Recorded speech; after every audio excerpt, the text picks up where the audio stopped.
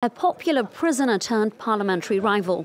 This is Marwan Barghouti, serving 5 life sentences on terrorism charges and, as of Wednesday, at the helm of a slate of candidates set to run against his own movement.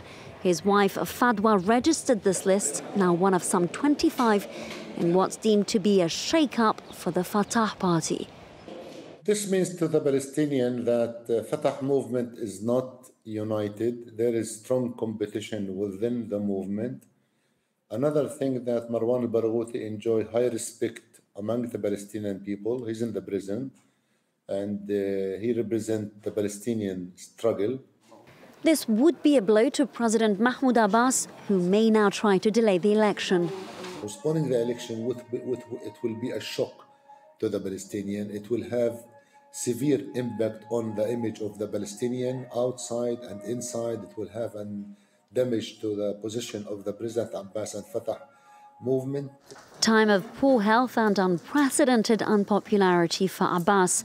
Observers say the 85-year-old has failed to achieve national unity or advance Palestinian hopes for an independent state.